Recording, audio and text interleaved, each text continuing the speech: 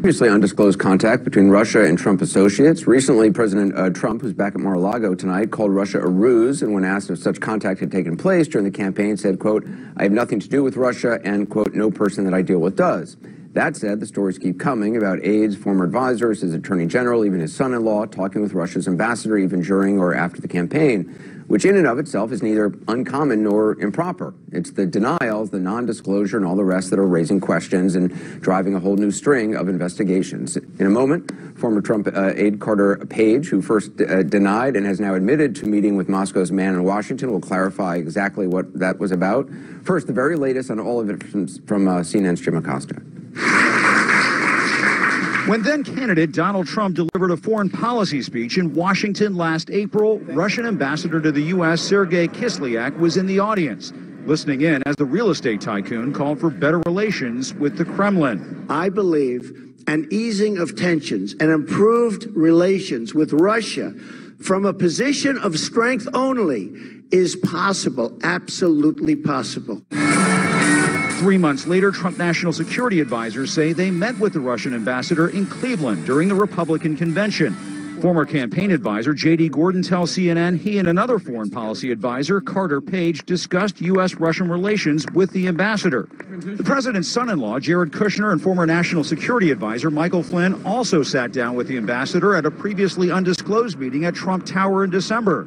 Now even Republicans are saying it's time for White House officials to tell all.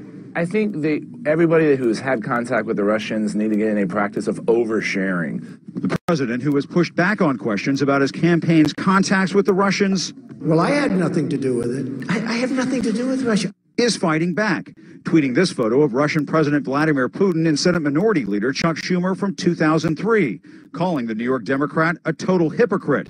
Schumer responded he's willing to talk about his contact with Putin under oath, asking the president, would you and your team? I have recused myself in the matters that deal with the Trump campaign. Democrats warn Attorney General Jeff Sessions' recusal from the Russia investigation may only be the beginning. The recusal is an admission that something was wrong.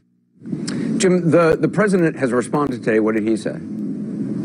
That's right. He's pointing out that there are other people here in Washington who appear to be suffering from some amnesia when it comes to meeting with the Russian ambassador. We can put this tweet up on screen. This came from the president earlier this afternoon. It shows a picture of the House Minority Leader, Nancy Pelosi, sitting down around a lunch table, it appears, with the Russian ambassador, Sergey Kislyak. And this came after Nancy Pelosi denied that she had ever met with him. Now, she did fire back with a tweet of her own. If we can put that up on screen, she had a response saying that the president does not know the difference between an official meeting photographed by the press and closed secret meeting that his attorney general lied about under oath. So the House Minority Leader trying to make the distinction there that, yes, this was a meeting that was photographed by the press, whereas Jeff Sessions simply forgot or did not tell the truth about his meeting with the Russian ambassador. And Anderson, I should point out that one of the outgoing questions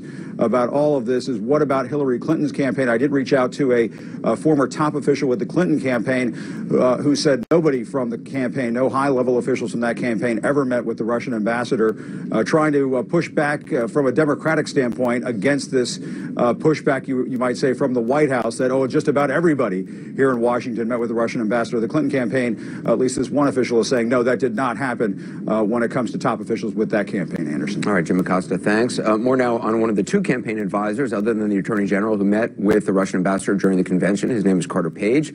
It's a name that might be familiar because it keeps coming up again and again in reports regarding Russia and the Trump campaign and or the Trump White House. Carter Page is here. I'm going to talk to him in just a moment, but first some background from our Jim Sciutto. We heard you might be announcing your foreign policy advisory team soon. If there's anything you can share on that. We are going to be doing Carter Page, PhD. March 2016, Carter Page's name is announced publicly by then-candidate Donald Trump. Page was known more as a businessman than a foreign policy expert. He is an energy executive and former investment banker with ties to Russia. He lived in Moscow for 3 years while working for Merrill Lynch. During that time, he worked as an advisor to Gazprom, the Russian-controlled energy giant, which is now run by a former aide to Vladimir Putin when he was the mayor of St. Petersburg in the 1990s. In 2008, Page came back to New York and founded his own company, Global Energy Capital, LLC. Page also started writing columns for Global Policy, an academic journal where he was critical of sanctions and of the Obama administration's relationship with Russia. 3 months after Page is named as one of Trump's advisors, he attended a meeting of foreign policy experts in Washington. And according to the Washington Post, he stunned the crowd by praising Russian President Vladimir Putin, also saying a Trump presidency would be good for U.S.-Russia relations. Thank you very much. A month later, Page was in Moscow for a speech at the New Economics School. He told the crowd that he didn't want to comment on the U.S. election, but was sharply critical of U.S. foreign policy.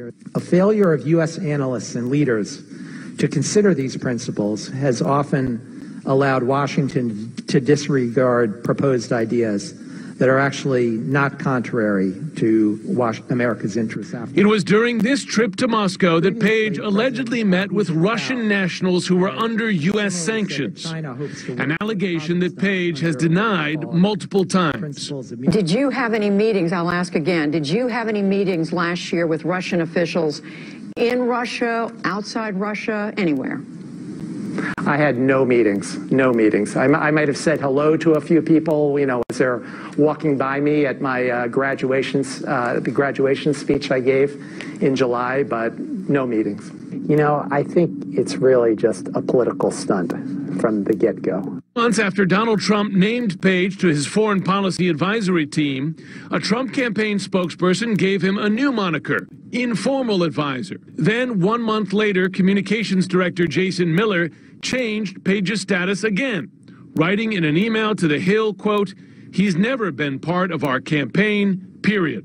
After the election, the Trump White House continues to deny any close connection between Carter Page and their campaign. Carter Page is an individual who the president-elect does not know and was put on notice months ago by the campaign. Carter Page later said that while he was part of the foreign policy team, he did not work directly with Mr. Trump and did not work on anything substantial relating to Russia policy.